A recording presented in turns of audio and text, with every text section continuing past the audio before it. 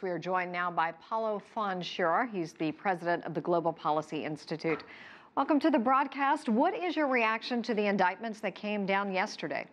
Well, I think it's not a surprise. I mean, everybody had, knew in some fashion that there had been some kind of Russian meddling in the period prior to the 2016 presidential elections. This is kind of common knowledge.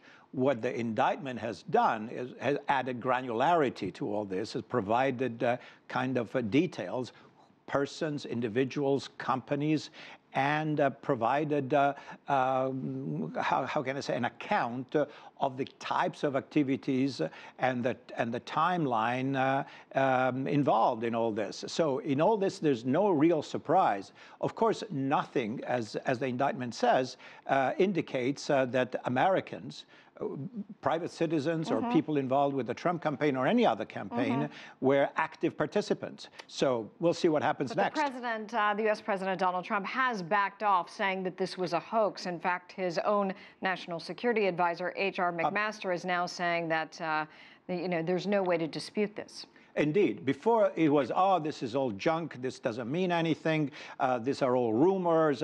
And indeed, the theme, the narrative of the Trump administration has been this is all a plot on the part of the defeated Democrats to kind of deny me, the winner, the victory, because saying that I won only because the Russians helped me.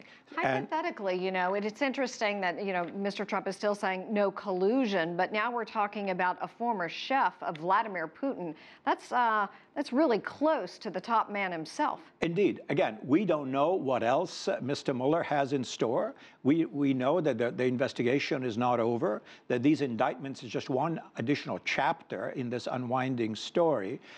Does he have now, or will he come up in the next few days or weeks or months with additional indictments, something that may provide more indications of any type of collusion and or at least contact between that could be criminal or otherwise between the people working for Trump and the Russians? We don't know that. How unprecedented is this for someone to dabble in an election? It's not that. I mean, look, if we go back to the Cold War, the Soviets were masters at this. They called it maskirovka, disinformatia, whatever. Well, then what is different this time around? It's the fact that they have an enormous opening in an open society. We've got 1,000 avenues, 1,000 points of entry, social media.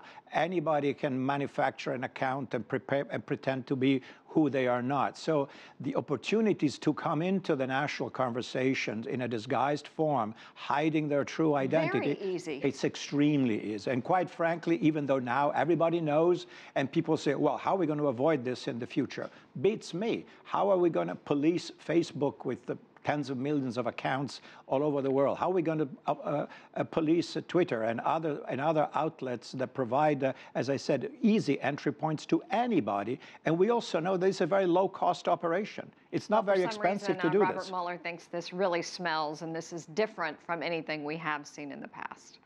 Maybe. We'll see. We'll see. Stay tuned. All righty. Well, Paolo Von Schirach, thank you so much for your time. We appreciate it.